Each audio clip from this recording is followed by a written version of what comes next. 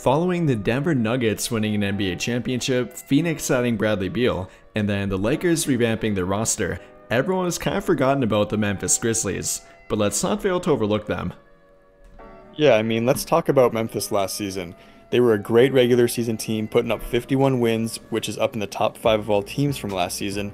And sure, they may have had a somewhat disappointing playoff exit, but not really how people think, considering it was at the hands of one of the best players of all time and most seasoned playoff player in the NBA in LeBron James. Not to mention the elite level defense Anthony Davis graced the court with, plus great minutes from the Lakers role players. And I guess what I'm getting at is, with the 23-year-old Ja Morant, 23-year-old Jaren Jackson Jr., and 25-year-old Desmond Bane, the Grizzlies are a solid team with a proven young, talented core.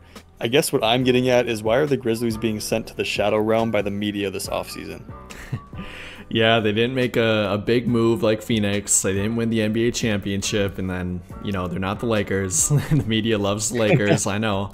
But yeah, they are a lot better than kind of giving credit for. They had Steven Adams hurt last year during the playoffs. Ja Morant, he was hurt. And yeah, they won't have him for 25 games here to begin the year, but they got more than enough depth to even start out well without him. Desmond Bane's looking great. They locked him up with a new contract. Jaren Jackson Jr. is looking terrific. I really don't understand either how people are just completely writing them off. I've heard people not even mention them in their top 5 in the West, and I think that's ridiculous. I think they're a lock to be a top 4 team, if not even top 3.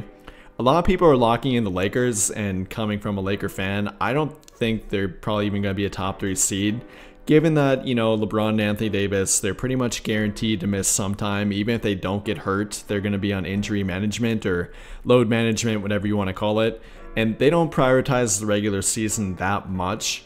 Even with, a younger team, that'll help. But maybe they'll be a top 3 seed, maybe not. I think Memphis would actually be the better bet.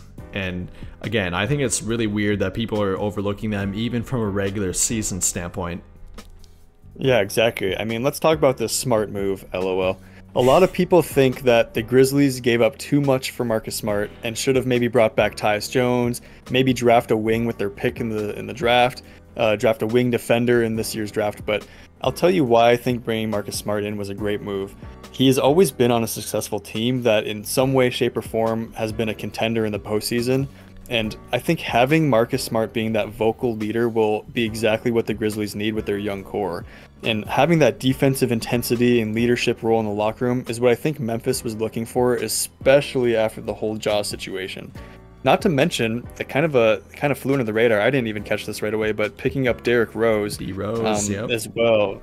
And I think that will help mentor Ja a lot, especially in the locker room. He kind of knows what it was like to be at the top, super high finisher around the rim, super athletic, and kind of fall off for obviously 2 completely different reasons. D-Rose got hurt, and then Ja's kind of just finding it off the court. But I think Derrick Rose will help a lot in there. He kind of can relate a little bit. And I'm not sure we'll see Derrick Rose play much after Ja's suspension is up, but I think just having him as that voice of reason for Ja will be great. Yep, fully agree with everything you said there. People, again, aren't talking about them because they didn't make a big addition, but I don't think they needed to. What they really needed to do was find a better locker room guy, more stability on their team, and that's exactly what they did with Marcus Smart and Derrick Rose. Especially at the guard position, to where they're going to be around Ja Morant, whether it's defending him in practice, talking to him more, but that's going to be great from a mentorship standpoint or even a maturity standpoint for their team. They've already had a pretty successful team, but we forget that they're young. Ja Morant, he's 23, 24. Jaren Jackson, he's 23. Desmond Bane, I think he's 24, 25 at the top. And all around, they have a very young team. They don't need to add some star player or even another high-level role player that badly. They got Marcus Smart, that helps. They're going to have internal growth. They're going to get better just by developing. And that alone can make them better. They've already been really good. Again, they just needed that stability more than anything, in my opinion. Yeah, exactly. Looking at the major impact players for the Grizzlies this coming year, they're going to have Desmond Bane, Ja Morant, Jaren Jackson Jr., Steven Adams, Brandon Clark, who is severely underrated, Marcus Smart, and don't forget about Luke Kennard. I mean, is this team better than Denver? Maybe not, maybe so. I mean, everyone's gonna have their own opinion. It always depends on how they mesh, but I think they'll certainly compete in the West, and they're way underrated. They're way overlooked right now. This team's gonna be solid, and I think the main intentions for the Grizzlies this offseason was to improve the off-court situations, and I think they did that in the best ways possible. Bringing in the veteran leadership with D Rose and Marcus Smart, as well as that defensive specialist. I mean, it's going to transform this team completely on and off the court. Yeah, I mean, no matter where you look on their team, they got pretty much everything filled. They got great guard depth. Their wing depth is a little bit suspect, but I'm pretty high on Zaire Williams. He took a little bit of a fall last year, but he looked great during his rookie year. I think they can get him back up to speed. I'm a big Jake LaRavia fan. I've loved David Roddy even before he got drafted. I like all three of them, and then they of course have Jaren Jackson Jr., Steven Adams, Brandon Clark. Hopefully he'll return from injuries sooner rather than later. He did tear his Achilles, yeah, tough. But they got good depth all over the court, really. And Santi Aldama too, great 3-point shooter. They got enough 3-point shooting. Desmond Bane, Luke Kennard, how you mentioned before, yeah. Yeah, they got plenty of 3-point shooting too, plenty of shot blocking. I love their team from an all-around standpoint. Again, Ja Morant will be missing some time. That will affect them. Hopefully it doesn't too much from an on-court chemistry standpoint, and I don't think it will. Their only new additions are Marcus Smart and Derrick Rose. Luke Kennard's kind of a new addition given that they brought him on at the trade deadline last year, but I mean, they have, again, a really team that's been together for a little while. They can grow internally, and it won't take much for them to get that final push they need to make it even to the NBA Finals, potentially.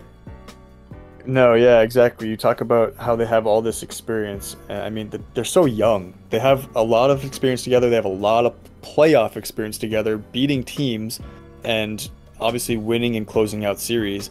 And that was with, like we talked about before, that was with hurt players, that was with kind of some drama. But I think they're young. They add this great addition. The one thing that I would like to see them improve on is Jaren Jackson Jr. kind of needs to be in the game more. And we saw it kind of improve here and there, but for the most part, I mean, teams took advantage of that, and I mean, he just plays a little bit tougher style basketball, but he needs to be in the game. I mean, he's so good on defense. He needs to be in the basketball game as much as possible, and I think if they can kind of improve on that a little bit, that will help a lot too, and I think it will with Marcus Smart and his defensive IQ and his leadership. I think that's going to be a big, small factor that we're going to be looking at this year that I think is going to help change the trajectory of this team, I guess. Yeah, let's talk about defense here then. Jaren Jackson Jr. teams routinely went at him to get in foul trouble, and as a Laker fan, I was really watching and pushing for the Lakers to do that in their round 1 matchup. And if I remember correctly, they didn't foul him out even one time, and they rarely even got him in foul trouble. They only did in one game, I think game 4. But no, he took a big step forward in that regard. If he can continue that, I mean, it'll be up and down throughout the regular season, but he obviously understands his importance of being on the court, even if it means being a little bit less aggressive, chasing shot blocking and whatever it might be. He's maturing, he's getting better from that standpoint. He's a top 3 defender in the league, undisputably. I'd only put Anthony Davis and maybe Bam Adebayo ahead of him, and you can argue either way there. But defensively, yeah, they got their rim protection, and now they added their great point of attack defender in Marcus Smart. And I think that alone will help take a lot of pressure off Jaren Jackson too. Given that they don't have Ja Morant and Desmond Bane only pretty much funneling players to Jaren Jackson, they'll have a guy actually competing out there and holding its ground at the point of attack in Marcus Smart. I think that'll be huge for them. No, I agree 100%. And, like I said, it just comes with it. I think that the Marcus Smart trade was kind of overlooked. Like, people think, you think about the Celtics, and that's kind of everyone's thinking about is the Celtics and how they lost Marcus Smart, but they got Porzingis, yada, yada. But the Grizzlies played it great, honestly. And it's probably the best decision for them I think moving forward, again, I want to reiterate, I think that their like intentions this season were to help kind of increase that locker room energy, I guess, if you will, and just that guidance. And I think that they just nailed it out of the park with Marcus Smart. Never would have saw it coming, never would have guessed that would ever happen, especially because the Celtics have been doing so well with him. But yeah, I mean, great pickup for the Grizzlies. I think it's going to be awesome. I'm slowly turning into a Grizzlies fan, even though last year they kind of had a rough series with the T-Wolves, but that's besides the point. Anyways, I think it's going to be great. I'm excited to see how it plays out. Yeah, I think they're going to be a really fun team to watch again. I mean, they always have been for the past couple of years here, but I think this is the most like complete team they've had. Again, a lot rides on Ja Morant, him coming back and being a more mature person overall, but from a team perspective and only looking at the way their team is put together, I like it more than any other team they put together around Ja Morant and Jaren Jackson Jr. They got more mature leaders for their locker room. They got enough shot blocking, three-point shooting, everything all over the court like I mentioned before. And all around, they kind of finally look like that team that could make that deep run in all aspects. And it's probably an underrated, if you would say that, team to like make an NBA Finals push. But it wouldn't even shock me if they clicked really quickly after Ja Morant came back this year and they made a deep playoff run. No one's expecting it, but it would not shock me at all.